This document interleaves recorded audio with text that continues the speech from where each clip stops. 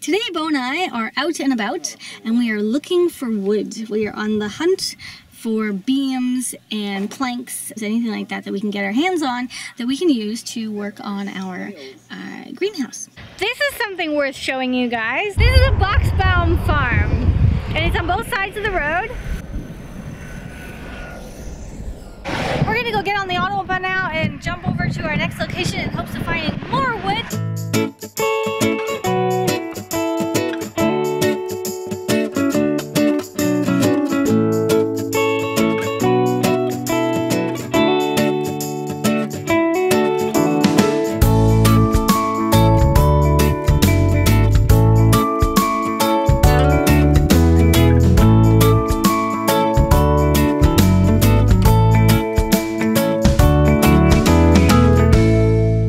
We are in Hamburg, Langhorn. It's just a city, part of the city.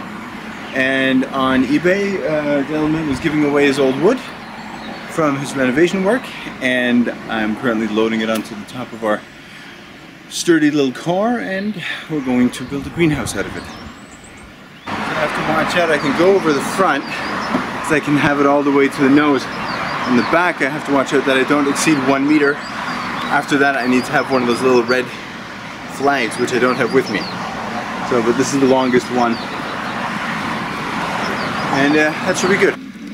So whenever possible, if you can find wood locally, friends, family, online, Craigslist, anything like that, on little eBay, the classifieds in the newspaper, where you can get it, I highly recommend trying to go with something local and free first. In order to make stuff. And you know, it really makes amazing things. Not only is it fun to collect it and to know that you're helping the environment by using wood that's reclaimed, it also makes beautiful furniture. You can sand it off and give it a little tea tree oil and it just is gorgeous. It's just so pretty. So all of the furniture that we have made. And most of it I designed, and then Bo and I sat down and figured out how we were going to build it. And I'd say 90% of it is done with reclaimed wood. In fact, a lot of the pieces that we have had because we have reclaimed it from old wood, say his parents had for shelving and stuff in their old kitchen before they redid it. And from there we turned it into our own bar and tables and counters and shelvings and all kinds of things for our house, for our apartment. And then we moved to our house, we took it all apart and we redid it in different, and we even stained it and stuff. And we took it all apart, we sanded it off, we stripped it and reformed it into new things. I am very pleased.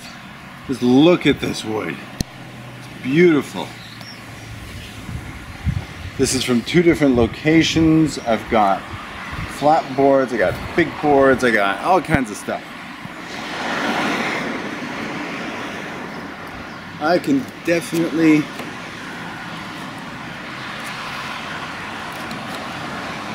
get going with this.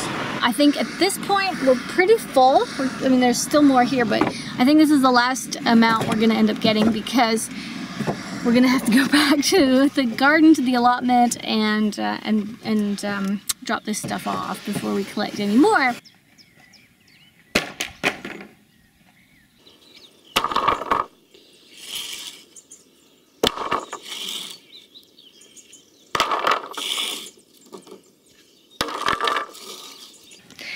Well, it's been quite a day. I'm sure we'll do a lot more of these because although that looks like a huge pile of wood, and it definitely is, it's not enough. We will have to go collect more. Thanks for coming along. I'm Scarlett, and I'll see you in the next episode. Toodaloo!